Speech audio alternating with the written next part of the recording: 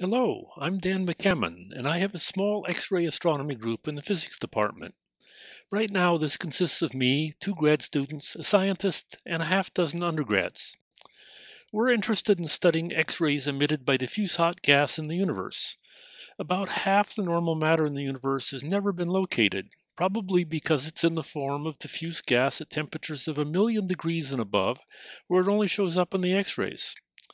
One of the requirements for studying this gas is to be able to resolve individual atomic lines, and current detectors aren't really good enough for this, as shown by the magenta line.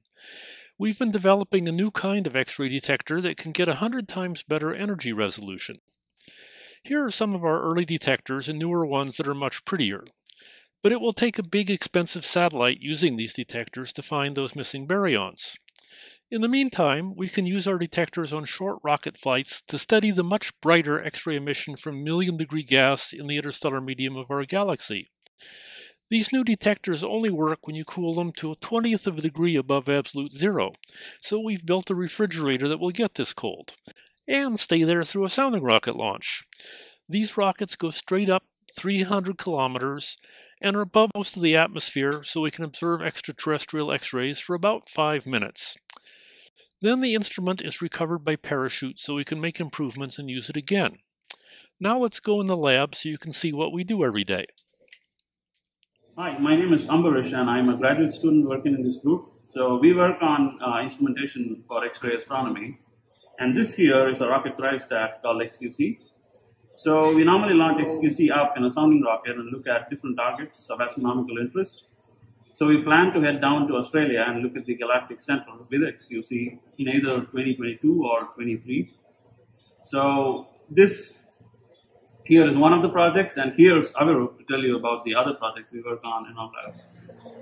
Hi, my name is Avirup. I'm also a grad student in this group. While I work on the rocket area, we as grad students are also involved in helping the development of the next generation of superconducting detectors, which I'll let Felix say more about. So here's Felix. Yeah, here's an example of one of those wafers of superconducting detectors with even higher energy resolution. These were made over at the clean room here at UW. And over here is the research cryostat that we use to test them. So various students have contributed to this project. For example, the suspension here to hang the cryostat and vibration isolated was made by a student.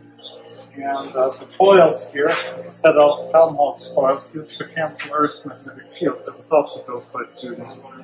In addition, many of them have helped us with our software that is used to run the cryostat and analyze the data.